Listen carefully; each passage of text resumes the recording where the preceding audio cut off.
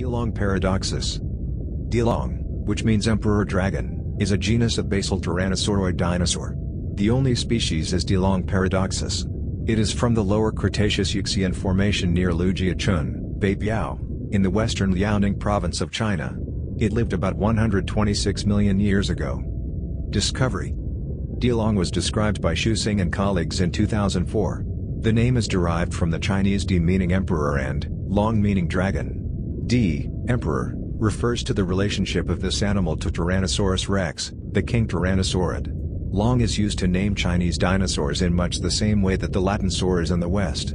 The specific name, paradoxus, is a Latinization of the ancient Greek pi alpha rho delta omicron xi omicron nu meaning against received wisdom. Description. The type specimen is IVPP 14243, Institute of Vertebrate Paleontology and Paleoanthropology in Beijing, a nearly complete, semi-articulated, skull and skeleton.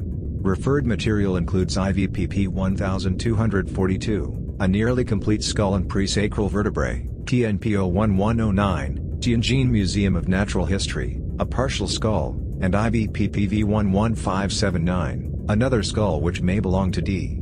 Paradoxus, or to a related species. The type specimen of Dilong was about 1.6 meters, 5.2 feet, in length, but it is thought to be a juvenile and may have been over 2 meters, 6.6 feet, long when fully grown. Feathers. Dilong paradoxus had a covering of simple feathers or protofeathers. The feathers were seen in fossilized skin impressions from near the jaw and tail.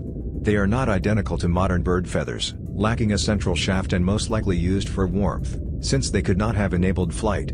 Adult tyrannosaurs, found in Alberta and Mongolia, have skin impressions which appear to show the pebbly scales typical of other dinosaurs. Xu et al. 2004, speculated that the tyrannosauroids may have had different skin coverings on different parts of their bodies, perhaps mixing scales and feathers. They also speculated that feathers may correlate negatively with body size, that juveniles may have been feathered, then shed the feathers and expressed only scales as the animal became larger and no longer needed insulation to stay warm.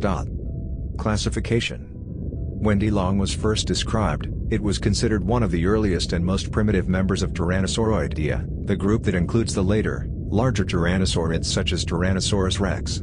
At least one later study, by Turner and colleagues in 2007, reanalyzed the relationships of Coelurosaurian dinosaurs, including Dilong, and found that it was not a tyrannosauroid. Rather, they placed Dilong 2 steps above the tyrannosauroids in their phylogeny, more advanced than Coelurus, but more primitive than the Compsognathidae.